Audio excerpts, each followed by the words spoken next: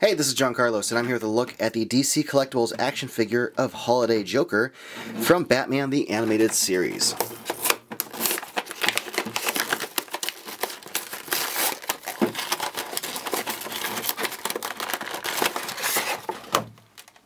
This Holiday Joker action figure is based on his look in the Christmas with the Joker episode, and they did a great job capturing his look in action figure form. Like, it's just perfect. That's probably one of the greatest things about the DC Collectibles animated series line of figures, is just how great they really look like the characters just sort of leapt off the screen as far as design goes.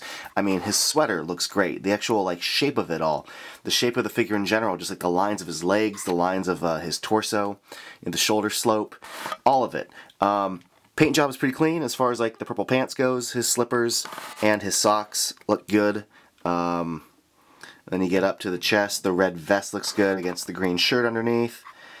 Not red vest, but the vest section of it. It's like a soft section, and then the arms are just attached. Gloves look good. I mean, it all looks good. Here it is from the back. Not a lot of wrinkle stuff to speak of because it's a pretty clean kind of animated series look. But one thing that the figure does get really right is his head. It's a really good looking head. I really dig the way they handled the smile. This one's really cleanly painted.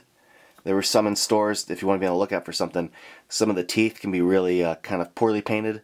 And also the eyes could be painted off mark of where they should be. In fact, of all the ones I saw, this is the only one where the eyeball paint was entirely where it was supposed to be as far as the actual eyeball placement. Love the shape of the eyes. I love the little pupils looking off to the side. I love the wrinkled kind of brow. The attitude in his face is great. And I like that the Santa hat is part of the original head mold. It's not a separate piece that gets attached and then it looks slightly bigger to fit over the head and it looks weird. It looks great. It looks natural because it's, you know, a part of him. The figure also comes with some alternate hands. It comes with these like little kind of tighter pinchy grip hands. Those are for gripping this candy cane. And then it also comes with these wider grip hands. But for what? I don't know, because it doesn't come with anything else to grip. It doesn't come with like a pipe. It doesn't come with a microphone, which would be like the most obvious accessory this would come with, considering he uses a microphone when he's hosting Christmas with the Joker.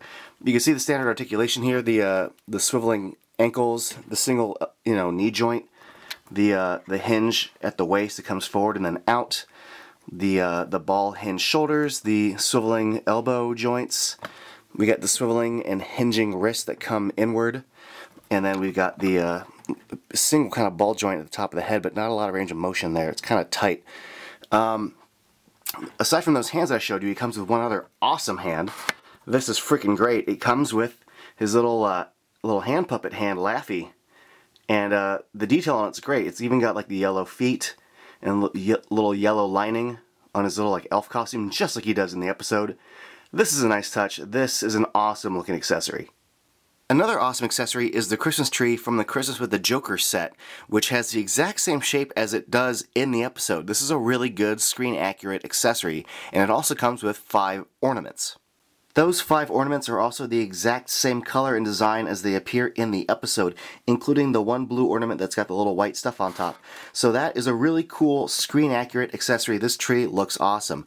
And another fun accessory that, you know, this figure and all the figures come with is the animated series figure stand, which features a little artwork of the Joker with a pipe, even though, you know, it doesn't come with a pipe in the actual figure that's featured here. But if you just plug in a little figure stand base pull thing, and then the little arm on top, it's a slidey arm, which I really dig all these figures do. It can slide up and down along the pole, but more importantly, the little claw can kind of slide forward and back over the center of the base wherever you need it to for how big your figure is. So here's the figure with his Laffy hand on, and I got him clamped in with the figure stand, even though he doesn't really need it. But I just want to show you guys what it looks like. But the figure stands really good on its own. The figure itself looks great. Like, you just see it standing here with all the accessories, like, looks great. Like, this is a great, great version of the Joker, great representation of the Joker from that episode. As a fan of that episode, and as a fan of, like, Christmassy stuff in general, like, this is such a rad set. I'm a big fan of this. I think it turned out great. I think if you're a fan of Joker from the animated series and this episode, you're gonna love it. What's not to love? This looks great. Thanks for watching, everybody, and follow me on Instagram and Facebook and all of that crap.